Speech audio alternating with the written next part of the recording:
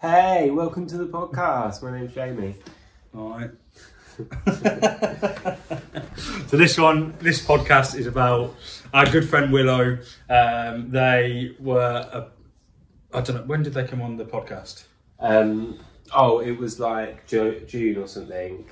We spoke to Willow and we had such a good time. We went and met them in Brighton in like late August, early September, because we wanted to go and meet them in person, and got our portrait and stuff like that. So we've done a lot. Two different occasions. I had a portrait went by Willow with me and my missus, and then I went back to Brighton with you and your family to also meet up with Willow, so I could take your portrait of you and the family as well. Should we drop them scans of those pictures in here? Yeah, exactly. Yeah. So Willow does like tintype. Is that the right way of saying it? Yeah. Tintype wet plate photography. Wet plate, that's the one. Crazy. Yeah, lots of people will like know about their work and all that sort of thing, I think. Yeah. But if you don't, it's all very interesting, and Willow is just like super cool. And they also do a lot of like street photography, but very analog purist. There's not a lot of digital stuff going on with Willow. I think so. But anyway, yeah, they're a top person to speak to. Really interesting, and for sure we're going to see them more in the future. But yeah, it was a really fun episode. Stay tuned for this one, and drop us a comment if you want to be on the podcast down below. Drum roll, please.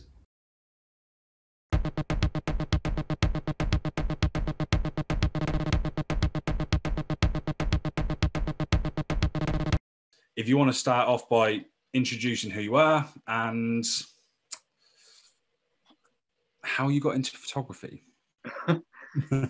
Yes, so I'm Willow. Obviously, I think most people probably know me as Wet Plate Willow these days. I've been doing.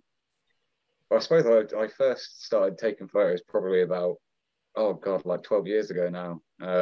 Back, funny enough, it used to be skate shots. Obviously, having prior met you, Jamie, and found out you skate as well. But yeah, I grew up in a little area where we had like we were just skating all the time. It's all we did really. And we had one guy who was a videographer. He bought like a little terrible video camera for like 50 quid, slapped a 30-pound fisheye on it, and we used to film ourselves. And I realized that because I started getting some knee issues, so I started realizing I had to settle down a little bit. And I was like, no one takes photos. So I just naturally kind of found myself going into that. And I had a lot of years of influence from my dad because he always had cameras around him. He wasn't like super in depth on his photography. I started doing skate photography. And then as I kind of grew up and started going through certain stages in life, I guess, and especially going into early adulthood and trying to work out like work and stuff like that, I set the cameras down for a long time. And it wasn't until actually I moved into the Brighton area about probably 5 years after that I really picked up the cameras again. So I'd say I've been solidly doing it in the last 7 years, probably, no, 5 or 6 years, sorry. And yeah, basically it was like my way of finding escape. Like I kind of went through a stage of being agoraphobic and wasn't really leaving the house too much. And then I basically one day when I was at work, I had someone I recognized came in with a camera by his side, and I just thought, that's a talking point right there. And he invited me out to take photos. So I picked up the old camera, brushed off the dust and took myself out with him. And since then, I've not really looked back. I started photographing the streets of Brighton, and that was kind of how I got over the agoraphobia. And lo and behold, now all I do is talk to people and try and take their photos. So it's been quite a step, but that was kind of like the main thing that got me into photography again. Really, was just this silly small talking point with someone who just had a camera by their side, and just kind of reminiscing on the times where I took skate photos back when I was younger. It's been quite therapeutic, I guess, for me, and it's why I probably dove in so hard with the photography, is just because it was an escape from my own home, I guess. And now I just don't look back. I go for wanders with 2 or 3 cameras at a time. Usually my heaviest ones, get a nice bit of exercise out of it. But So I'm Yeah, guessing though, even though your heaviest cameras, which I know you've got the same as me or had the same as me, you had the Mamiya RB67. yeah, So yeah, you say, you're walking around, that's good exercise. Fair play, because that is a heavy camera. But nowadays, you're walking around with a whole dark room. yeah. I do So that yeah, too. I feel like that's probably a little bit harder than just carrying a bog standard camera. Yeah, that is definitely a different one. So fortunately, most of the time when I'm taking my darkroom out, it's kind of like a pre-planned Yeah. thing. But I've got a set destination. I know where I'm kind of going for. But there have been a couple of times where I've pulled that darkroom out with kind of like no idea of what I'm actually going to do. I just wanted to take a photo. And yeah, I think it's roughly clocks in at about 20-25 kilos of equipment I carry around. Yeah. Yeah, and I've got this like, little cart, and I don't know if have you been to Brighton, Luke? Yeah. Yeah, so you probably know how poorly cobbled the pavement is nearly everywhere. So I'm crawling around like this dark room full of very disgusting, horrible, explosive, carcinogenic chemicals. You can hear them like rattling around inside. But yeah, that's definitely an exercise in itself. But my most recent kind of trips, I've been going out with my Intrepid 4x5 and my Mamiya. So I'll load up my Mamiya in the bag and then just carry my Intrepid kind of over my shoulder and wait until I find something I can set up with. So yeah, that's I like carrying a lot of weight. I guess I like making my life difficult. But worth it though, right? We'll get into the whole wet plate thing as well. But just to take it back to kind of like getting into photography, we'll get into photography or rediscovering photography, should I say?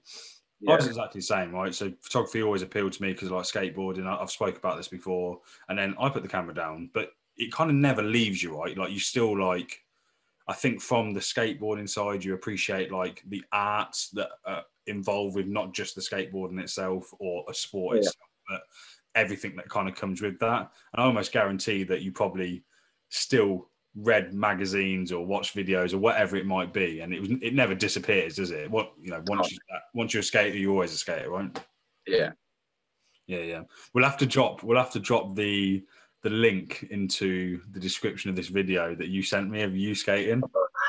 It's so good. I haven't sent it to you yet, Luke, but No. I sent Willow a little video of me skating forever ago, and Willow did the same. So good. Really. It's like me when I was like 13. Yeah. Good though. Yeah. But yeah, so then obviously you picked up the camera, but I don't want it to go unnoticed because obviously we'll predominantly talk about your kind of wet plate photography style, but you are still a very good photographer that doesn't just specialize in wet plate, right?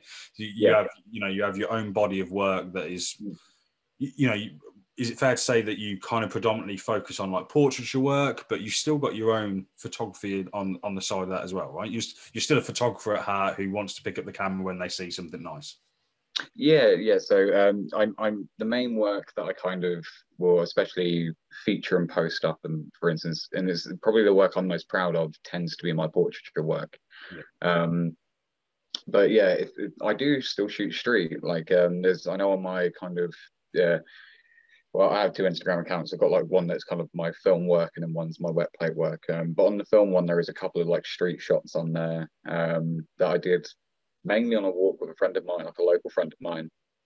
But it's kind of something that stayed close to my heart. And again, I think the street work for me, nowadays I do it more for me.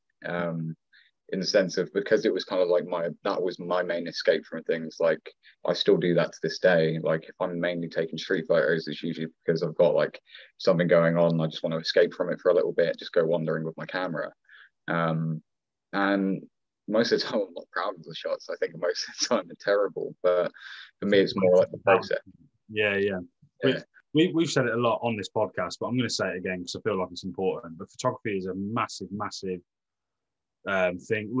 We've always supported it in terms of how good it is to go with your mental health. Like you said, going out, just having a walk for 20 minutes, an hour, a weekend, whatever it might be, it's really good for your mental health. Like it is an escapism, right? Because you're not thinking about work, you're not thinking about the stresses or problems that you've got going on in life.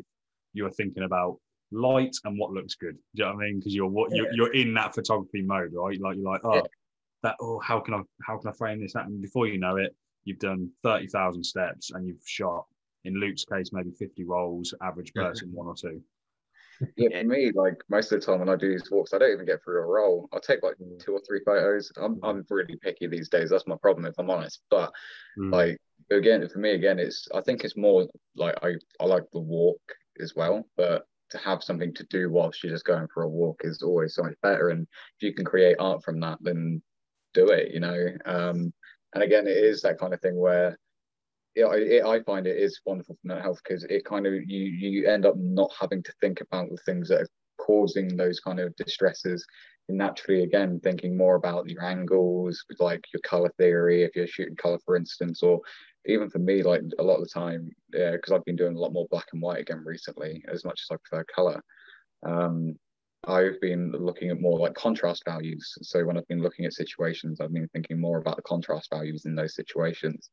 And it is that kind of like distraction, I guess, sometimes that you need just to kind of settle you from those situations. And for me, that's always been a great part of it. So like even portrait shoots for me, that can work out as that, because maybe it's more like a friend of mine, someone who's close, just gives you an excuse to go and see them. And you'd be like, oh, I want to practice taking some portraits and I want to get my gripes out. And they'll sit there and listen to you, and you just take a couple of like test portraits or something like that. Like, I don't know if that's something that everyone has, but I'm quite fortunate in the fact I've got a kind of circle of people in the area here which are like-minded. They'll do similar things. But yeah, for the most part, like the old street kind of walks and stuff like that, I've realised I've gone so far away from the point. I was talking about street work and shit. No, that's cool. That's cool. That's good. Yeah. One of the questions I actually had was about the portrait stuff that you do, or maybe it's more like you're gravitated towards that, right? And to be fair, I've recently got that kind of bug where, and Luke will tell you, like me and Luke go out for walks maybe once, twice a week, even if it's just on usually just on like a lunch break or something, right? And Luke's always looking at things. He's like, is that interesting? Is that interesting? He's looking through his camera. Where me, I'm like, I've gone more down that road of really slowing down my photography. And then I feel like I'm more drawn towards taking a portrait or stopping and having a chat with someone and asking if I can take their photo. But that doesn't mean that I'm right, Luke's wrong, or whatever. It might be the case that I wake up tomorrow and it's a role reversal, right? And that's the beauty with photography. But I was going to ask specifically about your portraits, or your, should I say, street portraits. Are they normally like something where you've not organised a shoot, but you're jamming with one of your friends for the day or whatever it might be, and you just happen to take some photos? Or is it just a case that you don't know them, or have they booked in with you? So a lot of the time it's generally kind of pre-planned stuff with a lot of my portraiture. I I still suffer with the occasional anxiety with regards to talking to people on the street. But the other thing is as well is, especially recently where I've been doing a lot more large format sheet film work, I feel like it's kind of awkward to tell up to someone and say, oh, do you mind if I take your photo? And be like, oh yeah, sorry, let me just set up this, and I have my hood and get my focusing out and stuff like this. It's so long-winded, and you know that person's probably like, I need to go to this place now. You've taken 10 minutes to set your camera up. So that's one issue I'm kind of suffering at the moment with that. But yeah, it's one of those things. I think it also, I tend to more so do those kind of asking people in the street when I generally have company of some sort, someone who's clearly a photographer as well. And I think that just comes from the fact that I know, like when you're in the city or something like that, some random person coming up to you and just asking you a question, some people, it just releases so much sense of panic in them. And I worry that doing that to them. And I think it comes from, because I used to be bald headed with a gigantic beard, tattoos out and stuff like that. And as much as I'm not a big figure, I'm 5'8" and I weigh about 60 kilos. I'm tiny. It's one of those things where it probably looks intimidating. Imagine like some random person's like tapping on your shoulder. It turns around as me with a wild beard, shaved head, looking probably a little bit like wired out or tired from just something, and like just being like, oh yeah, come take your photo. I worry that it comes across weird, I guess. And I always get anxiety, but if I have someone else with me, I generally have a little bit more confidence. But I think that's a massive thing. Like I said that to Luke the other day, like having him there, or if I'm walking around with someone, it's a huge confidence boost, because, and it's not because you're like worried about getting into a fight. It's more of like getting into an awkward conversation. Where when you're with someone, you've got, oh yeah, we're just out taking photos. You can see he's stood there with the camera, I'm stood over here with the camera. Or do you know what I mean? You have that kind of safety blanket. Yeah. And I don't know why, but like if I go out and shoot on my own, I'm so much more nervous. Like that's half the battle, is just like wanting to take a photo that I actually want to take. You just feel like a bit of an idiot stood there. Do you know what I mean? But when you're with someone, all that pressure goes away. Yeah, I think that is. I think, to be fair, it's a common issue for a lot of photographers, and I think by nature, photographers tend to be a little bit on the mildly anxious side of life. Yeah. That's why we want to be behind the camera, not in front of it. Right? Exactly. Like I've been trying to force myself in front of the camera a little bit more recently. But just to kind of again ease that anxiety, and also just to understand what it's like to be on the other side. But it is that thing. We're all kind of somewhat anxious people, and I think we all have that kind of fear in the back of our head that we'll get that one person who's like, oh no, gets all like arsy about it, and then probably grabs your camera, smashes it off the floor, and then you're like, oh no, like that's a 1,000 piece of gear, £1,000 piece of gear just smashed into pieces on the floor because this one person got upset, like, oh, if I could take that photo. That's always like the thing that's in the back of my head, and it always plays with me. So I'd rather not risk that, because at least if you've got someone else with you, he's going to decide which camera they're going to go for, and then you'll just be like, well, I'm getting the fuck out of here. So cool though, because like even like I was fortunate to meet you a couple of weeks back now, and you took a portrait of me and my fiance, which was awesome. And, we can talk into that a little bit, but you were saying like how often someone stops and talks to you just because out of pure interest of like the camera that you've got set up, right? You've got a large format camera, you've got a dark room set up, and the amount of people that will stop and talk. I mean, I think I took maybe 4 or 5 random portraits of people in the few hours that we hung out, right? Yeah. And that was just people that stopped and asked, "What the hell are you doing?" Do you know what I mean? Not in a harsh way. They were just. Right? I'm going to give you credit on one though. There was one which was not anything to do with me, which is the guy on the cycle. So I literally was thinking about that earlier. I've just finished scanning all these photos in, and for the life of me, I can't remember seeing that. So I don't know if I've just misshot it, but I need to look at the negs again, because I even said to Luke the next day, I was like, there's a photo that I took that I'm really excited about. It's a portrait of a guy on this bike, and for the life of me, I can't remember seeing it. But so I'm really hoping that one comes out, because that was up there, I think. But you're really good at asking people. Like when we go out, I can't do it, but like today, even when we saw this guy like sat on this little like tractor behind this shop in town, and Jamie's like, oh, I'll go and ask him to take a photo, and you like started walking over to him, and you're like, nah, I don't want to take that photo actually. And even then, when you start walking 3 cans deep of beer, and I was just like, is it worth that aggro? Do you know what I mean? Like, I felt but then I just went over and I'm like, and run away. Like, it's a photo, but I can't do it. I just feel, even when you go and do it, I feel weird. I just feel, but they always say yes, so I don't know what it is. I really don't know. But there you go. I always just try and remember, like, what is the worst that can happen? They say no, but easier said than done. Do you know what I mean? Yeah. See, I suppose in my head, the worst thing that could happen is that they beat the hell out of you and smash your camera. Like, that's where my head just goes to. But I think one thing is it's just having the confidence. I think if you go up kind of somewhat anxious, the person gets uncomfortable because they're like, oh, why is this person anxious to do it?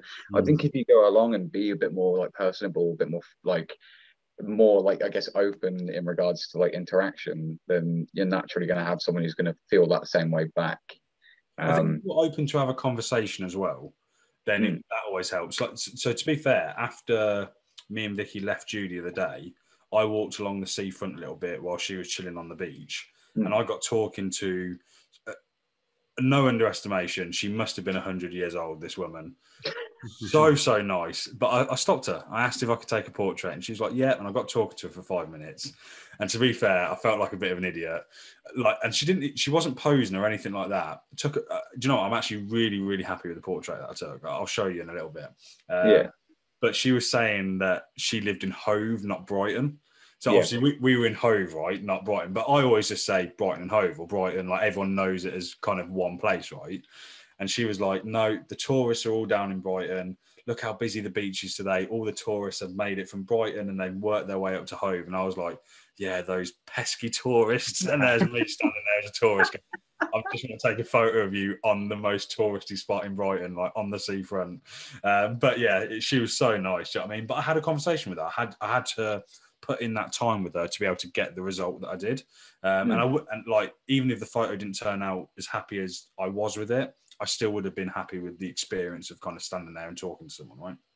Yeah. That's it. Like, that's not the big reason why I take portraits in the end is, again, coming from a situation of kind of like avoiding any kind of interaction with people in general, I found myself kind of enjoying more than anything those kind of interactions with people.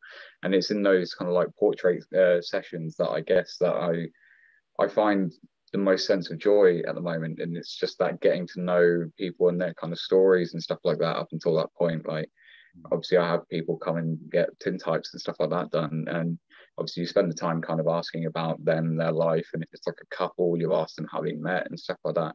And it's just always kind of interesting to hear like the different stories, like you kind of have to get to know them a lot quicker than you kind of maybe normally would, right? Like in the pub or out and about, wherever it might be. So like, and you kind of like, I don't know, like I enjoyed talking to you. I'd consider you a friend now, even though we've only met that once, right? Or twice now, yeah?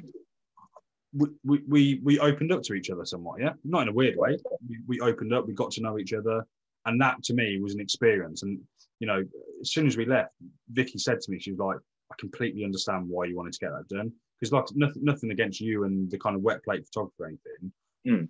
My missus, she doesn't really understand everything when it comes to my obsession with photography, right? So I was like, I want to go to Brighton. We both love Brighton. We've always wanted to live there once upon a day. But I was like, look, I want this trip. We can do whatever you want Friday and Saturday, but on Sunday, I really want to go meet Willow and get this portrait taken. And I promise you, and like, she's like, oh, what's it going to look like? And I was like, it's going to look really old. It's not going to look perfect. It's not going to be super smooth, but it'll be an experience. And you'll look at that photo for the rest of our time together, right? And it'll be a cool thing to have.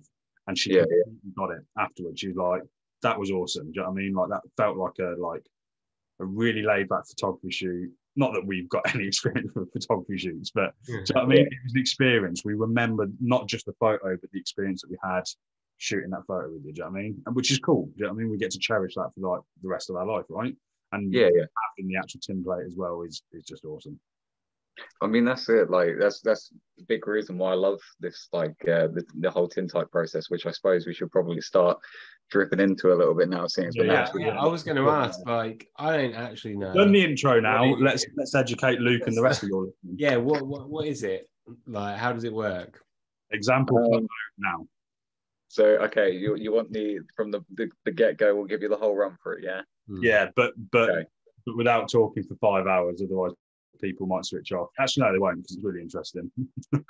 I reckon I can condense it in. I kind of got into a routine of condensing it all down into about a 10-15 minute conversation. So you're not going to turn into a robot, though.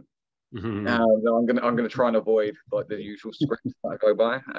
We'll try and switch up a little bit, but yeah, I mean, so obviously what I do is I do tintypes currently, which is a part of what's called the wet plate collodion process. So the wet plate collodion process is a way of achieving photographic images, and it was like the first kind of openly accessible like version of photography. It wasn't patented. You didn't have to pay into it to kind of get it to understand how to do it. You didn't have to have access to patents and stuff like that.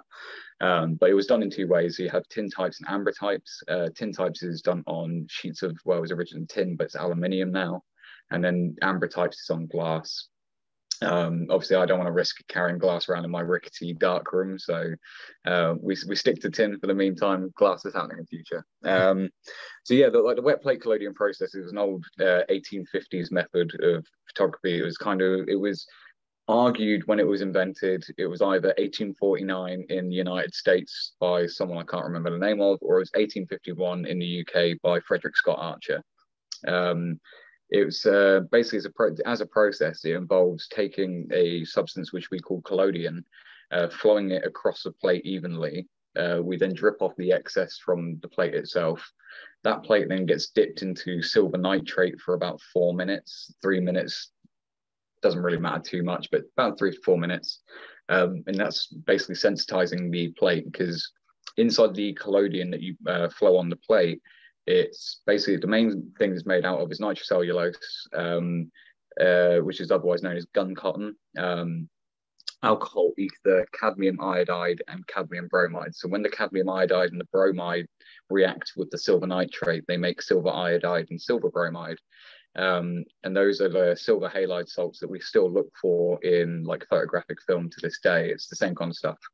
So basically, once that's sensitized, I then have to shoot the plate, but then also develop it whilst it's still wet, hence the name wet plate.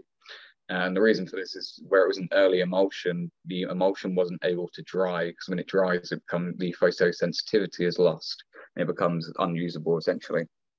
But yeah, so what you do is, obviously, I said you got that plate ready, you slap it into a plate holder, which is kind of like standard for a large format camera. You can shoot wet plates at any size. You just have to have a camera the size of the negative, because it's a direct print. So if you shoot 35mm ones, but it's going to be a 35mm negative size, it's going to be small. So the reason why we tend to do 4x5 is because naturally it's a direct print. You can't recreate it essentially. But yeah, once it's shot, it's then developed instantly. That's why I have a darkroom around with me whilst I do it. It's a really fast process as well. The development is usually anywhere between about 10 to 20 seconds, depending on the chemicals, their age, and just like various other things like temperature and humidity can affect it too. But it's a very short development time. It's about 10 to 20 seconds. And then once that's ready, you put it into then a bath of hyperfixer. So I use sodium thiosulfate fixer. And that's when the magic happens, really. That's the bit that everyone really loves, because that's when the negative image basically turns into a positive before your eyes. So when I bring the plate out of the darkroom, it's kind of like this weird, almost like blue-like color, and it's quite clearly a negative. And then when I dip it into the sodium thiosulfate, it kind of all goes completely white and disappears. And then suddenly it just all like the contrast detail and like the shadow details all kind of like start appearing before your eyes.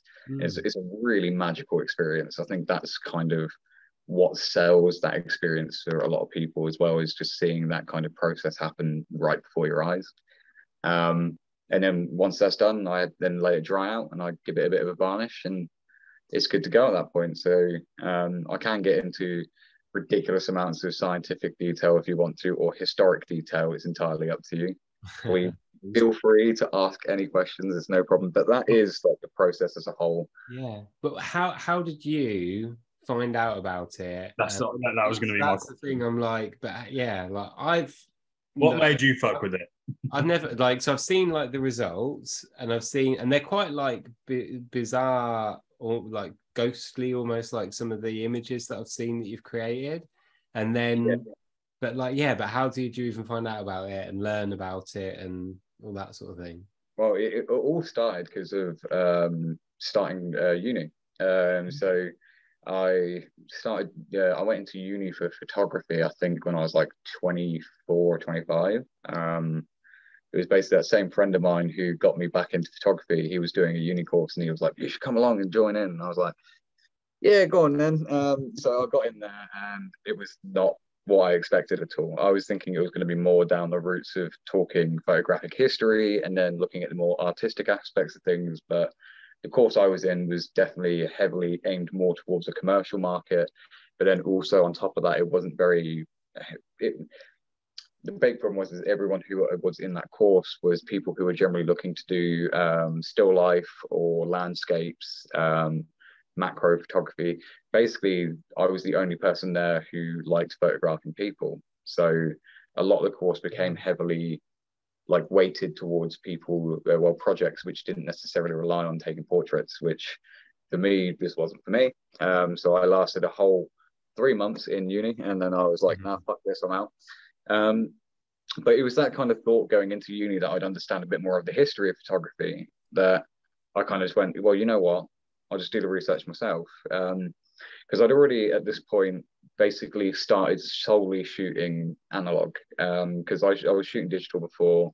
My first analog camera was actually my dad's first one that he bought in the 80s. He gave it to me. And so I just started shooting the OM. So it was an Olympus OM10.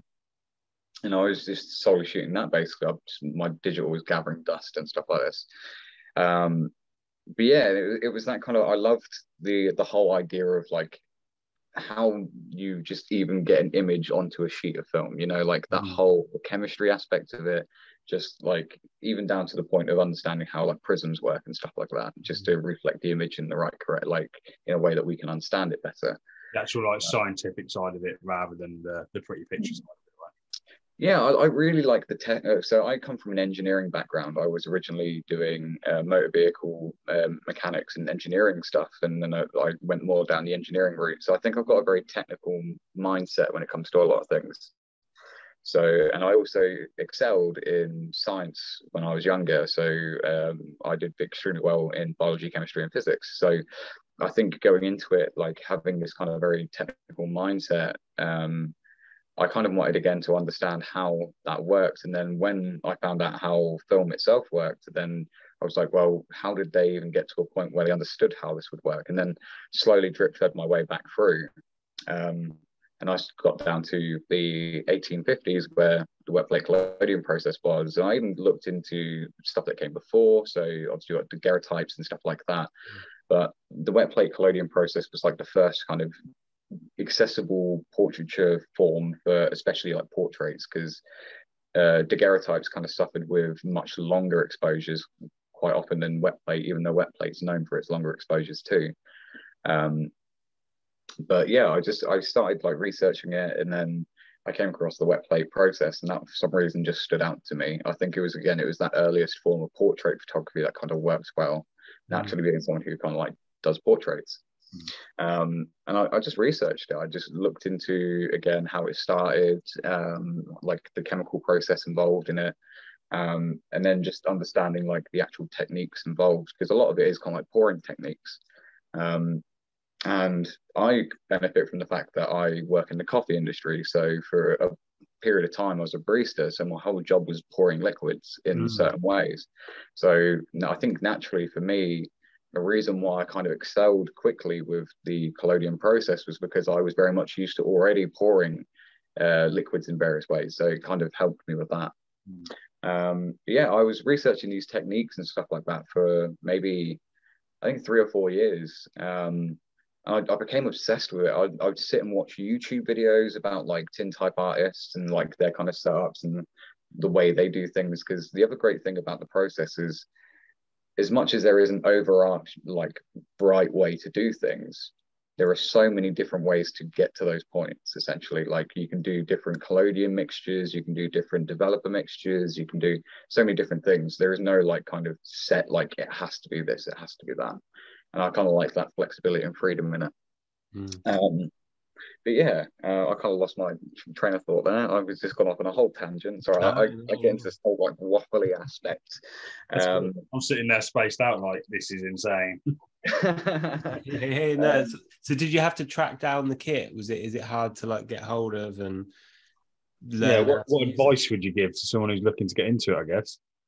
Well, be ready to break your bank a little bit. And if you're in the UK, get ready to get absolutely rammed by import tax, because basically there's no one in the UK really making the chemicals anymore. There was one company that was making the chemicals, but unfortunately due to COVID and the pandemic, they had to shut down.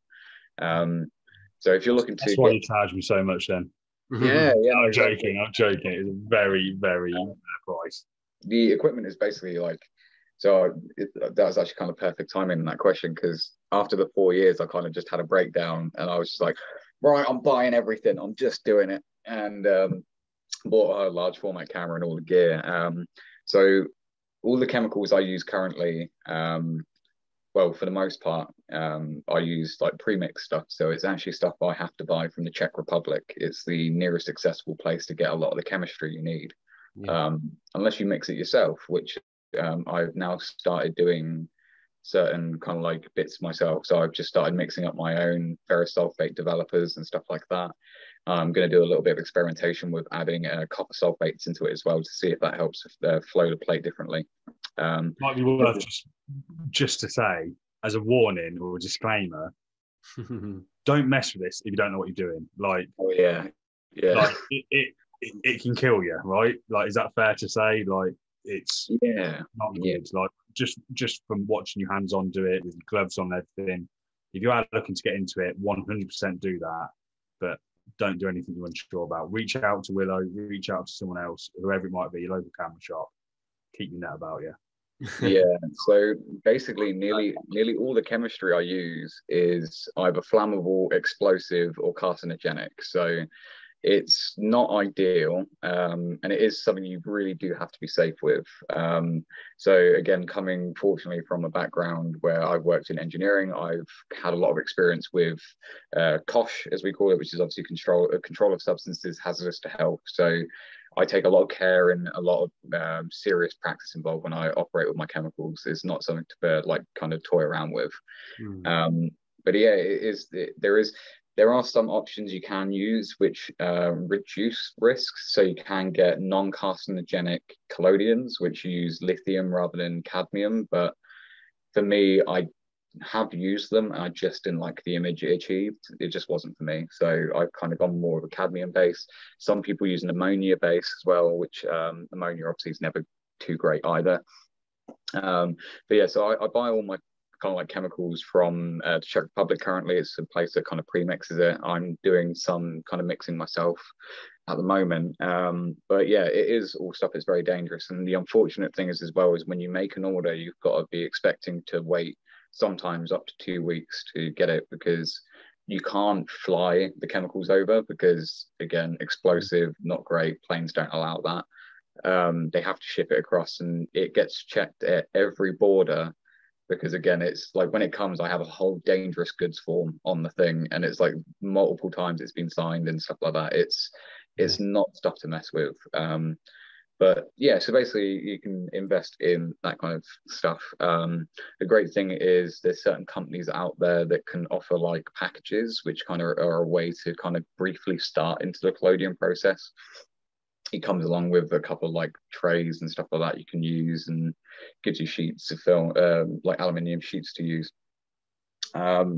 But it is one of those things, unfortunately, if you're starting to do it in the UK, it is a bit harder to get hold of the chemical equipment that you need, unless you start from the get-go mixing stuff yourself. But then that's a very dangerous area, because you're operating with a lot of chemicals that if you aren't careful enough, you are going to kind of either gas yourself out, you're going to accidentally set fire to your entire house, stuff like this. It's not stuff to really play around with, I guess. But as long as you're careful, it's a good time, you know, like just be safe. Open a window, you know, like you'll be fine. But like, even I'm not 100% perfect. Like when I'm operating inside my darkroom, I ideally should have some sort of respirator equipment, because I am obviously inhaling heavy metals in the sense of cadmium, but then also I'm working around a lot of ether as well, and obviously ether is not a really good one to be inhaling too often.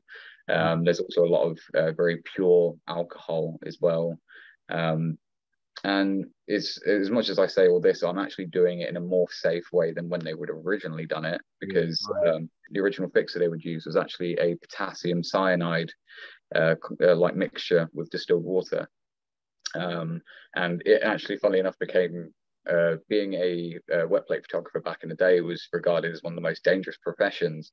And it was purely just because of people's own idiocy, because they would have bottles of pure grain alcohol sat there and they'd be drinking it whilst they're doing these long exposures. And then the next thing you know, they've accidentally picked up the wrong bottle and then started sipping the cyanide, and whoops, you killed yourself. And then on top of that as well, is you've got all this explosive, flammable equipment around, but then if you need to varnish the plate and dry the plate, you need an open flame, which is also an alcohol burner.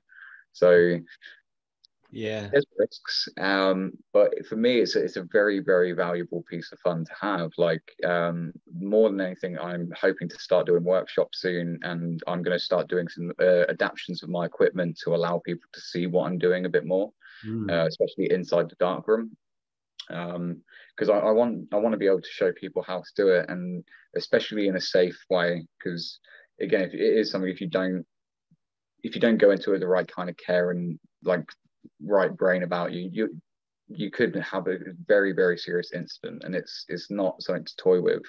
I mean, it's like people on it, especially if people are interested in doing it. Do you know what I mean? Like, like I'd love to have a go. I would come to one of the workshops. Do you know what I mean? Like, yeah, maybe, when you were saying that, I was like, workshops. You got to be running some workshops. Take my money now, and I'll come. Yeah.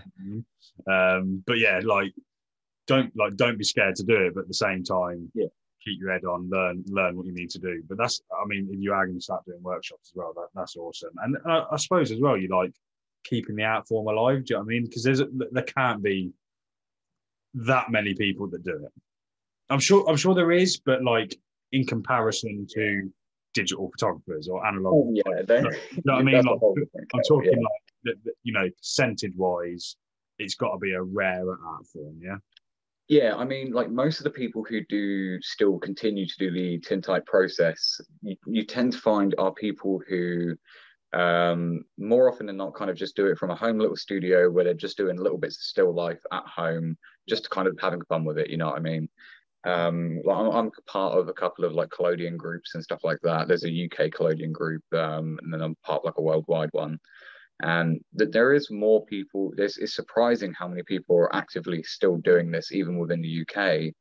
But there is most of that demographic don't kind of do it for other people. They're literally like taking photos of like stuff like this in their house, just like on a plain backdrop. And like I've done that. It's good practice, but they're not kind of going out their way to shoot portraits, and they're maybe just not the type of people who like to photograph portraits. So they don't put themselves out there in the sense where their work's kind of seen by the larger masses. Like the only reason essentially why my work gets seen by probably a larger amount of people is because naturally when I photograph those people, they show their friends and they show their family, and it's more through that word of mouth that people see it.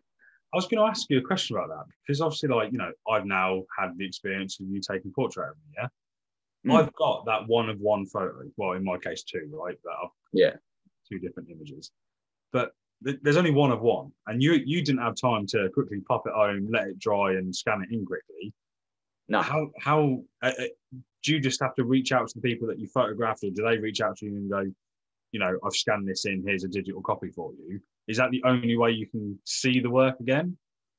It does depend, because there are times where maybe, because for instance, I knew obviously you guys were going away. Like I just wanted to give it to you there because I wanted you to have that kind of experience straight away. I can, if I want to, take it back home and then just ask for like an address and I'll post it, like I can do stuff like that if I want to. But for me, I don't know, I kind of prefer that sense of feeling of being able to give someone just something they can instantly walk away with, because you have this whole experience and then you get to see the final image, and I'm like, right, well, I'm going to take it away for a couple of days now. I'm going to go varnish it, scan it, like that. And I think it's too much of a tease at times, but it's one of those things where, for me, as much as I having an archive of it all would be absolutely wonderful, and having like a detailed scan of every single one would be great.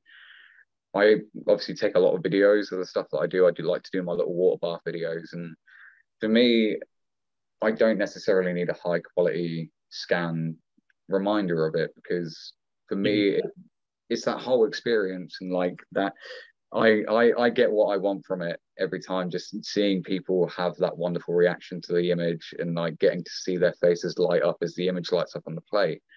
Like just seeing that water bath clip is enough to remind me of that, and that's more than enough, because you've got your own photos as well, right? Like it's not like you only take photos that you sell to someone. Do you know what I mean? Like obviously, yeah. So as your own, you've probably got a house full of them. Do you know what I mean? So my phone is currently sat on top of my box, which is filled with all my other tintypes I've done. Yeah.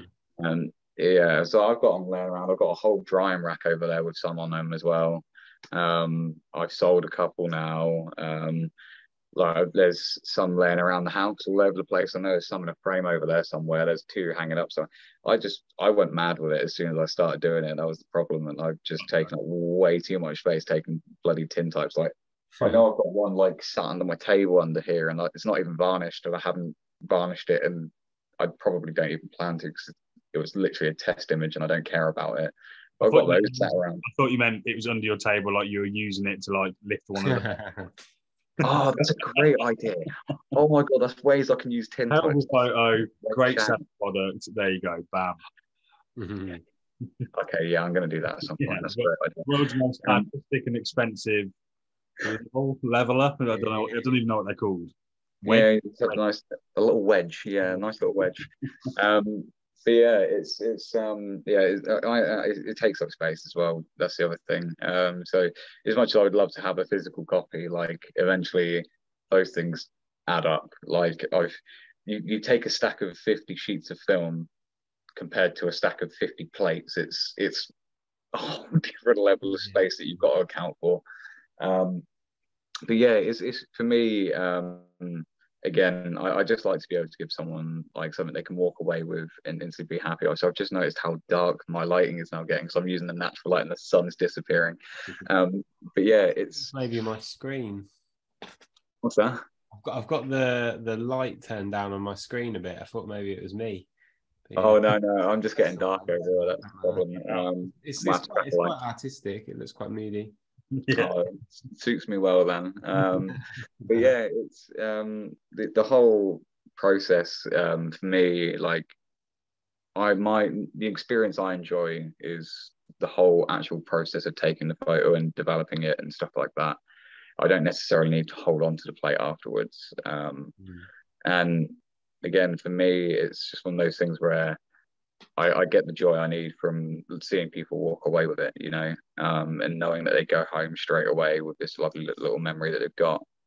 So yeah, it's great. I mean, to be fair, you've actually reminded me I've got a portrait down there. I'm going to actually hand deliver it to their house because they live down the road from me.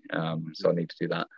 But yeah, it is one of those things that, yeah, it would be nice to, I guess, archive it and scan it all. But for me, I already put enough effort in. But I mean, but like photographs are memories, right? At the end of the day, they are memories. Whatever you're choosing to shoot, that is potentially a memory, regardless of the actual shooting process or the development process, whether you're shooting digital, analog, whatever. Do you know what I mean? Like, everyone has their own reasons for taking a photo, right? And your enjoyment is purely taking the photo, knowing that someone's enjoyed it. Yeah. Mad. Do you know what I mean? Like, I take photos for me, right? I don't care if people always see them. Do you know what I mean? Especially in like nowadays, like there's this whole like Instagram thing or, you know, online thing, or should you share your work or should you not? But really, it's about you as a photographer, right? Or you as an artist. Yeah, 100%. It always should be. Like it's that whole thing where I don't think necessarily anyone can be considered a better photographer than someone else. Like, if you were to go by artistic principles, and sure, you could put a gauge on it, but ultimately, as long as you're happy with the work you provide, then who can say you're better than anyone else? You know, like that all that matters in the end is that you're putting out photography that you can feel pride in. And yeah, what if 5 people like it, wonderful. If 500 people like it, even better, you know. But just knowing that even those 5 people can sit there and appreciate the image that you've taken, that's more than enough, you know. I could be happy, like, if I got 1 like on something, I'm not going to sit there and be upset about it. I'm going, hell yeah, there's at least one other person in this world who likes what I do. Yeah, dude.